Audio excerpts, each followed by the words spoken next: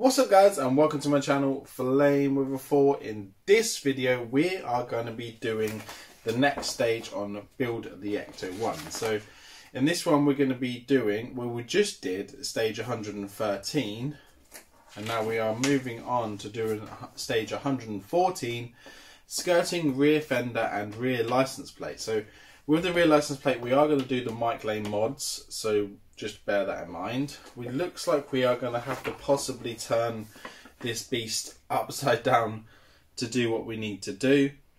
But what I will do is get all the pieces out and we'll be back in just a sec.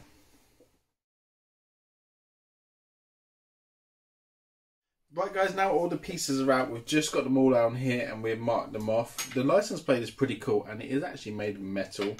We do have like some sort of stalk here for the piece to go all around the steering wheel, and we have a lot of screws and then this chrome bumper section here. But what it's saying for us to do, the first thing it tells us to do is to make sure that this cable here, the blue cable here, is telling us to make sure that it is tucked underneath through here. There's a little gap that goes underneath. We want it to go under there. And what we're going to have to do, we're going to have to flip it upside down so that we can get to it. I don't know how easy or hard this is going to be, but we will try not to damage it in any way. It is very heavy. Right, so we need to flip it upside down so we can work on what we need to do. I'm going to get it to the side. Hope the doors don't decide to open like they are going to. This is why you need to be careful. Here we go. Oh, there we are. And as I said, it's asking for this cable here to come around here and sit underneath. So what we will do is we'll take this off here, which is holding the cables in place. Just a bit of tape. I think that's trapped inside the door. There we go. And then it's asking us to get 114A, which is the chrome section. I'm just going to go back and check on the chrome section. 114A. So should be this piece here. This nice chrome piece here. And it's asking us to put it here somewhere. Is that right? You can see better than me on this one, guys. I cannot see at all.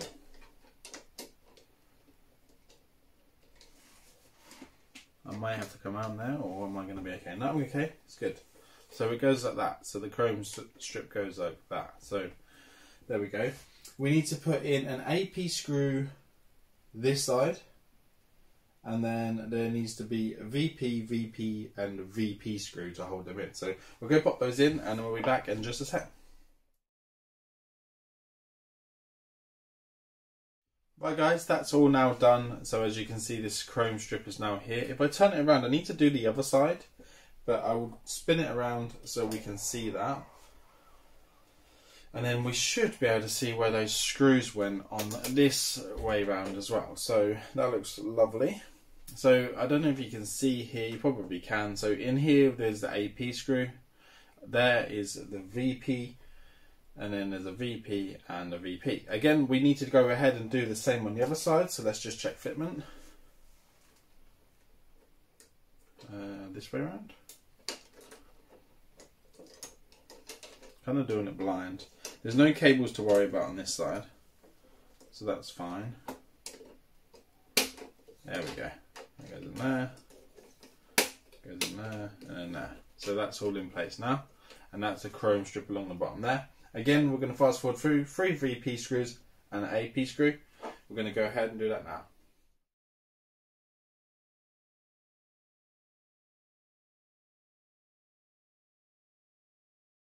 Okay guys, now that is done, this chrome strip is now into place. What it wants us to do, it wants us to work on the bumper. As I said, we will be replacing that at some stage, but for now it's not asking us to put in that wheel arch moulding at all anywhere, so that's quite a strange thing, because I thought that we might be putting that in by now. Let's see if it shows it anywhere down here. No,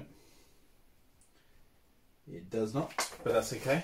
So what we're going to do is we're just going to just lift this up and put it around, and then we want to grab this bumper section here, and it wants us to put 2 BM screws in and hold on the license plate. So let's pop the license plate in.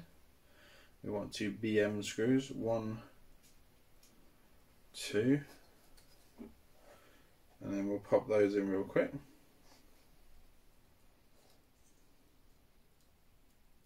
I really don't know what I've done with my magnet screwdriver, because this will be so much easier with it.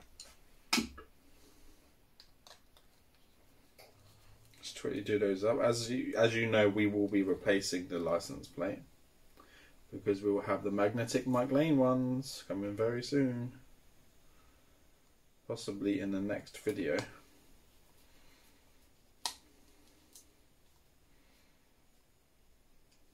So that's now there, and so that should look a little bit like that. It's very reflective. We need to now install it on the back of the vehicle. So that needs to go in place down here. We can still replace the bits that we need to, as well as putting this in to where it's got to go.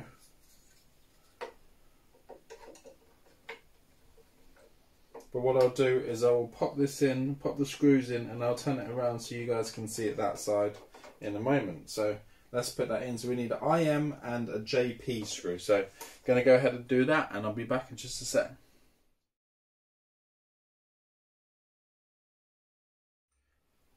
So there we have it, guys. They are in place. I want to bring it over so you can see how I'm going to do that. I don't know yet, but I'm going to try.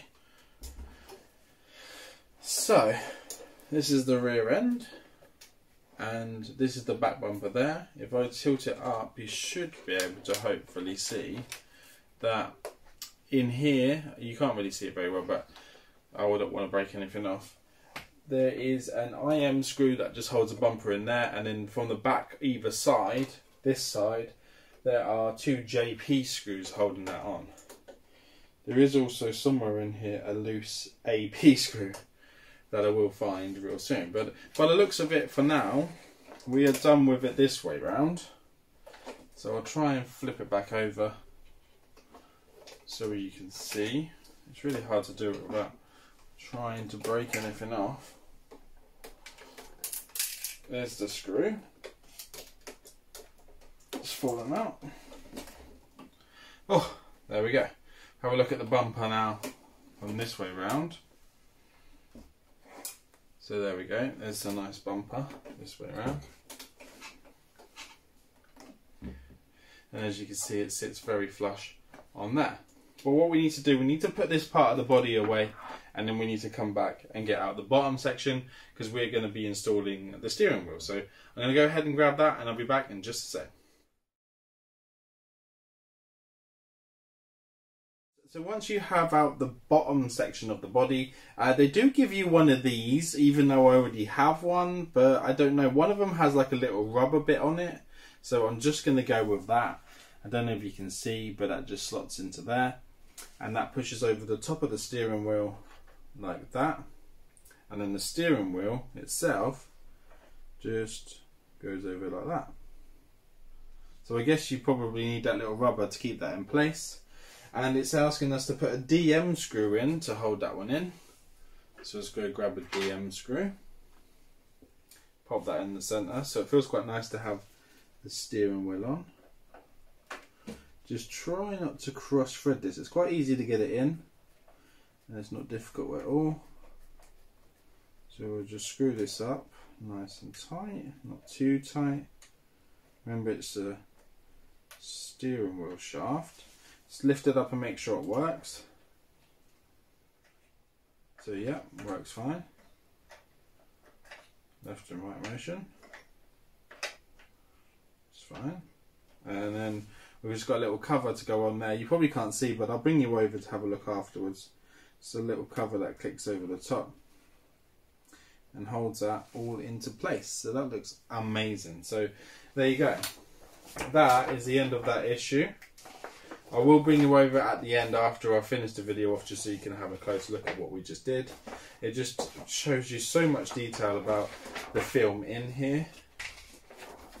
Just quickly scoot through. And the next issue, your parts, issue 31. So we will be doing this in the next set of issues, so I cannot wait to do that with you guys. Please, if you haven't already, like, share and subscribe, and I'll see you, remember to stay tuned for this bit, on the next one. Take care now. Bye bye.